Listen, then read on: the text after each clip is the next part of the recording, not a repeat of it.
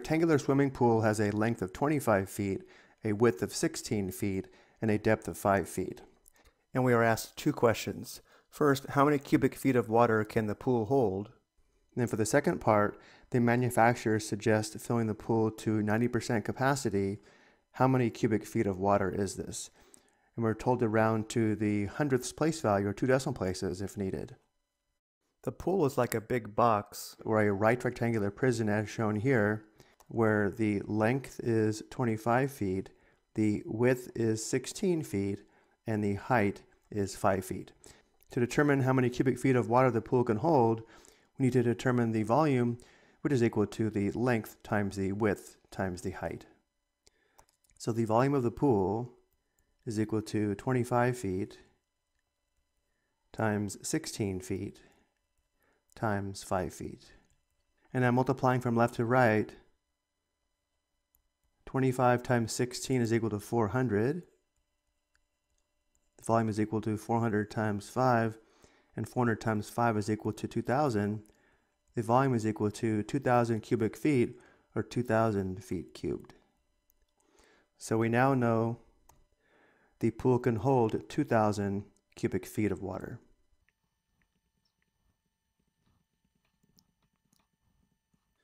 But that would be if the water is filled all the way to the top, but the manufacturer suggests filling the pool to 90% capacity. To determine how many cubic feet of water 90% capacity is, we need to find 90% of 2,000 cubic feet.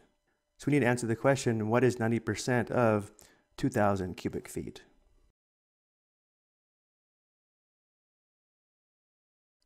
To find the percent of a number, we convert the percent to a decimal and multiply.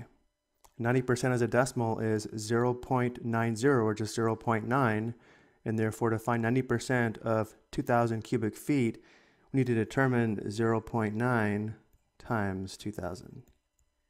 Let's go ahead and multiply this, but let's change the order when multiplying by hand. We will have 2,000 times 0.9. Just remember, because 0.9 has 1 decimal place, the product must also contain 1 decimal place. So we have 9 times 0, which is 0, 9 times 0, which is 0, 9 times 0, which is 0, and then finally 9 times 2, which is 18. And then again, this product must contain 1 decimal place, and therefore the product of 2,000 and 0.9 is 1,800. Which means 1,800 cubic feet of water is 90% of the pool's capacity.